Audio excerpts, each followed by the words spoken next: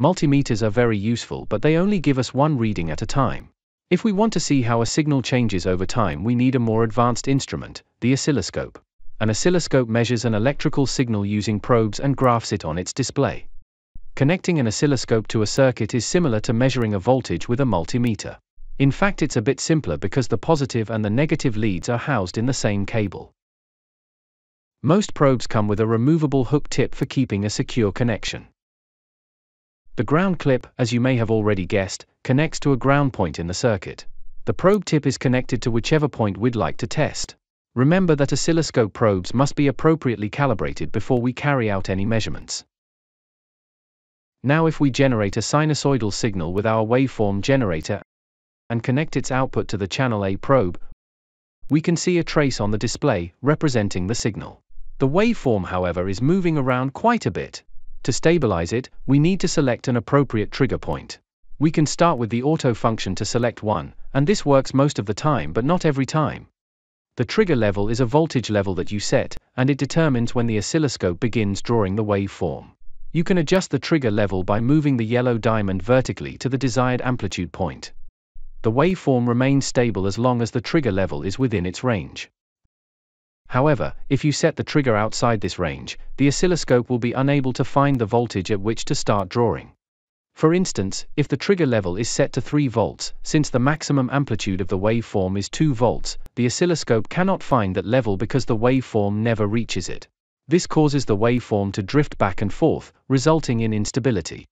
Similarly, if the trigger level is set too low, -3 volts here, the oscilloscope will again fail to find a stable reference point from which to start drawing. To achieve stability, set the trigger level at a voltage which is well within the signal range, and not too close to the extreme ends of the range. This way, the oscilloscope can reliably detect when the level is reached, and anchor the waveform to a stable reference point. In this signal representation, the x-axis represents time and the y-axis represents voltage. We can change both our horizontal and vertical scales to display our signal in a way that facilitates our measurements.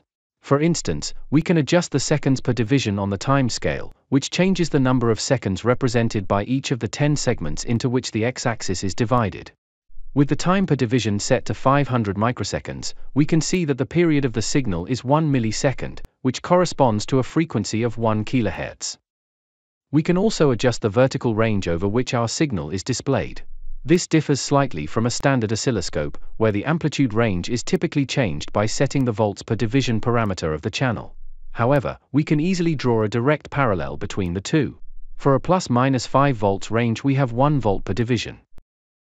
For a ±10 volts range, we have 2 volts per division, and so on. We can carry out both amplitude and time measurements using rulers, which are referred to as cursors in standard oscilloscopes. I can simply click and drag this box to my first amplitude measurement point, then do the same for the second measurement point. The software will automatically display the amplitude values for each point as well as their delta. To remove the rulers, I can just click on the X on the pop-up window. Similarly, for time measurements, I can drag this box to my first measurement point, and then to the second. The software will automatically display the time values and their delta.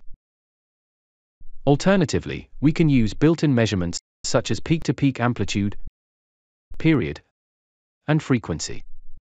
Note that if you select the medium-sized measurement, you will get additional statistics that can help you obtain a more accurate value, especially in the presence of noise.